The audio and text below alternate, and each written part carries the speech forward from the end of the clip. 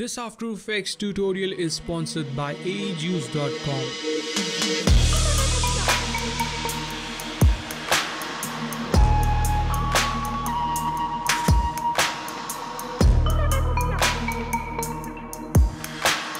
Hey guys, what's up? I am Nikhil from 𝗕𝗟𝗫𝗄𝗠𝗀𝗠𝗠 and in this After Effects tutorial I'm going to show you guys how to create an RGB distorted text effect inside of After Effects using some very interesting and cool techniques. So without any further ado, let's jump into After Effects and get started.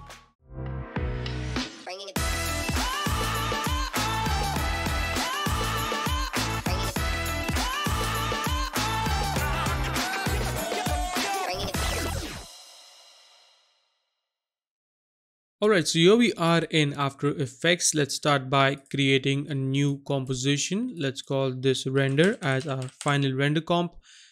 Let's keep the width to 1920 and height to 1080, 30 FPS and 10 seconds long. Hit OK. Then create one more new composition, which is going to be our title placeholder. So let's call this title with the same exact properties. Then we can select our text tool and type in the text that we want to add. So I'm going to call this distortion. You can of course type in whatever that you want. So for the font color, I'm going to keep it white, and for the font I will be going with Heading Pro Bold. I have mentioned the link in the description if you guys want to download the same exact font. Let's increase the size, let's keep it big, and for the spacing I'll go with -10. So that looks pretty good, and yeah, maybe I'll set this to around 200. All right, align it properly. You can find the align tab again in the Windows align. So here we have our text.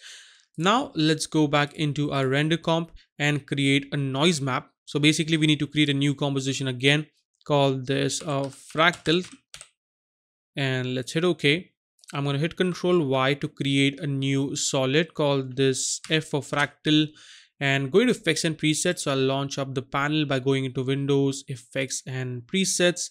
Let's type in fractal noise. I can just double click to apply that up. So in the fractal type, let's set this from basic to something like let's go with strings. Let's increase the contrast all the way up to 400, and let's increase the brightness a bit, maybe around 25 works good. Then let's jump into the transform properties, unlink the uniform scaling, and I'm going to scale the height really high, just like so. And also let's bring down the complexity at the same time to 2, and I'm going to increase this really high. Let's go with something like around 4,000. Oh, 4,000. And now we can animate the evolution just like so, and it looks super cool, as you can see. Pretty nice. So to animate the revolution, I will be using a very simple expression. So I can hold Alt and click on the stopwatch of the evolution, and right down here I can add my expression. So I'll be using time times around, let's go with something like 40 for now. Let's see. Yep, I think that is looking pretty nice. Maybe I'll make it a bit more faster, like 50. Yep, I like it. Now it's a bit too sharp for my liking, so let's add a fast box blur on this. So I'm gonna go into effects and preset, type in fast box blur, double click to apply that up, and blur radius to 3, very subtle, as you can see, and also turn on the repeat edge pixels right here. And now to make them look a bit swirly, what I can do is use an effect called turbulence displace. So double click again, and you can see we get this really crazy look, and it looks amazing. So let's tweak some settings here. I'm going to increase the size to 200. That works pretty nice, I can see. And again, I also want to animate the evolution of this, so we get a very trippy kind of an effect. So again, we can use the same expression, hold Alt, click on the stopwatch, and time times 50. So let's see what we get. And as you can see, we get this really cool look. And this is going to be our map which is going to drive the animation for that RGB look.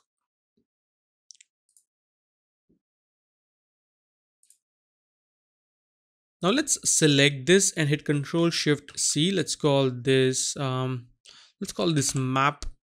All right, move all attributes, hit OK, and then I'm going to select the rectangle tool and create a mask just like so. Click on invert and hit F to feather up the mask just like that.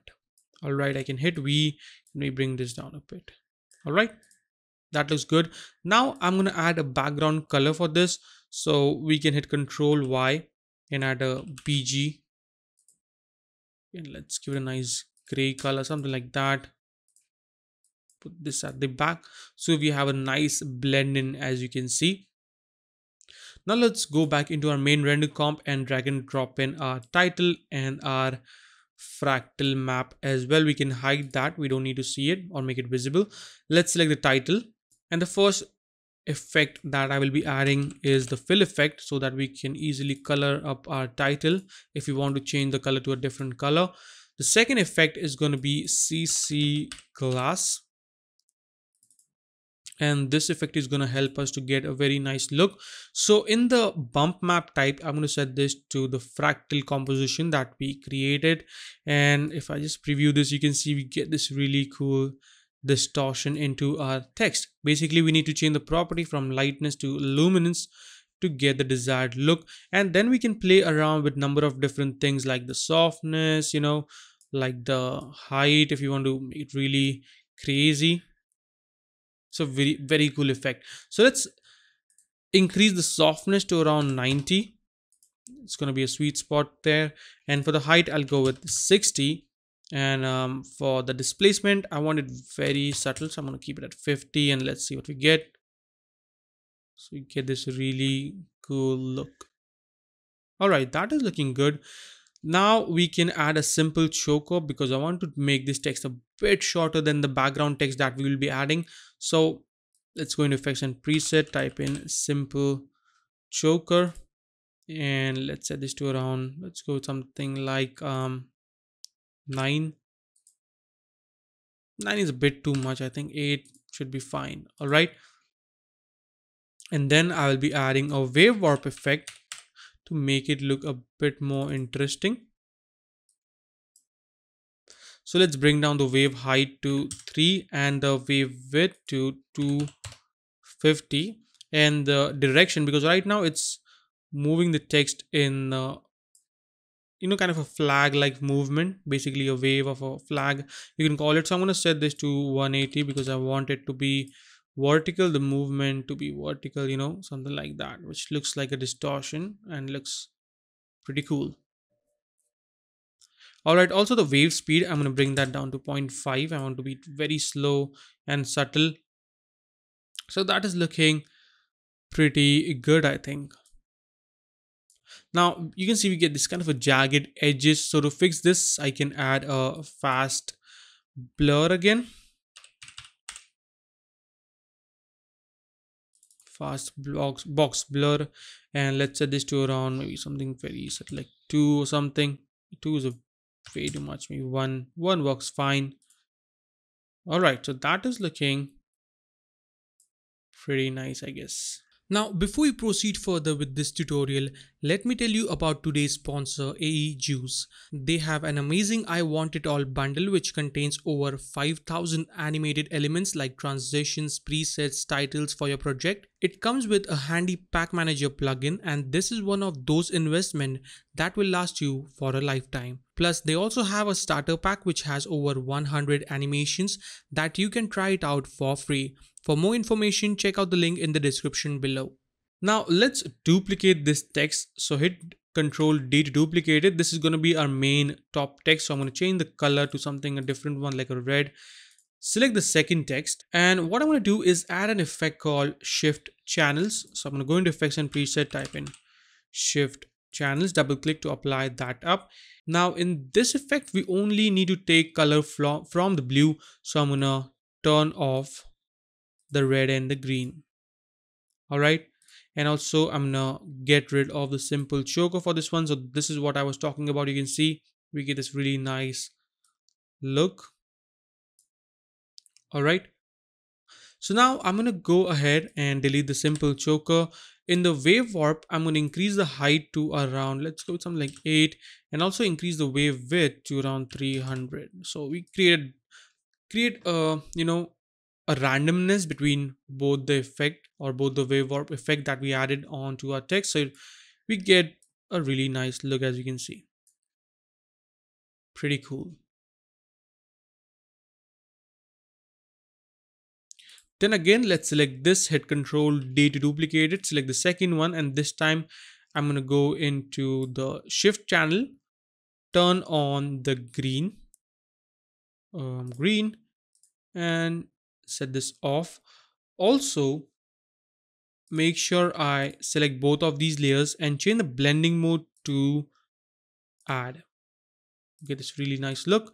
And now again we can play around with the wave warp. So I'm going to bring down the wave warp height to 1, and let's see what more we can do. We can play around with this one to get a desired look, and then I'm going to go into the CC glass and we can tweak the settings from here as well. So let's increase the height all the way up to 100, and for the displacement we can go with 150 or something. Oh, that is way too much, so we can do something like 90.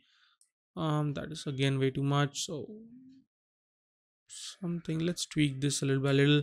So something like 50 is good, I think.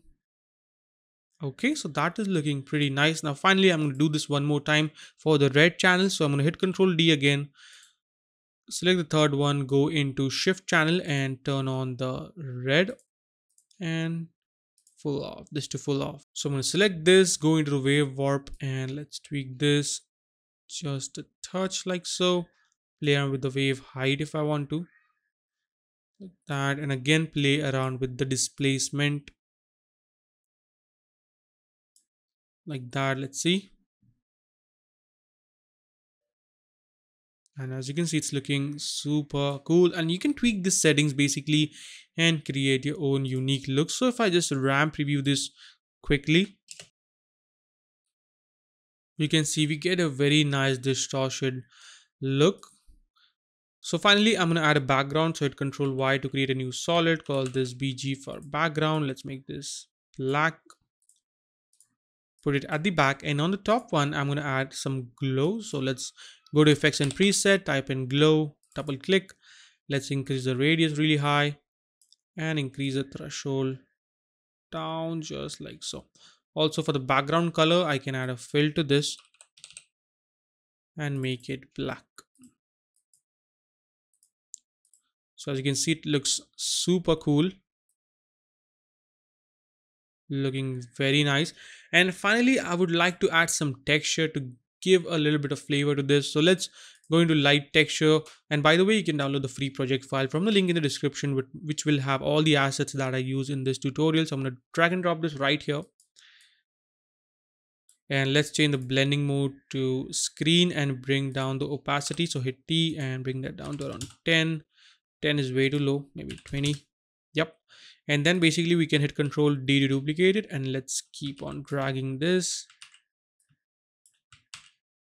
just like so, and we get a nice some scratches and dirt effect onto the screen, which looks pretty cool. And the best part is that you can update your text and make it anything. So if I want, I can type in something like, go right here, it's gonna get updated. I can add elements if I want to. So I can select a rectangle, maybe stroke of 5 and no fill. So I'm gonna set this to none and create a stroke like so. Maybe increase the size a bit, and boom, looks pretty cool. Reminds me of that retro glitch style that we have. Pretty interesting, right? So it's pretty easy to update, and yeah, so that is a wrap for today, guys. I hope you enjoyed this tutorial, and if you did, make sure you subscribe to the channel. Follow me on Instagram at dope.motions, and I will see you in the next video. Till then, take care and always stay raw, stay creative. Peace out.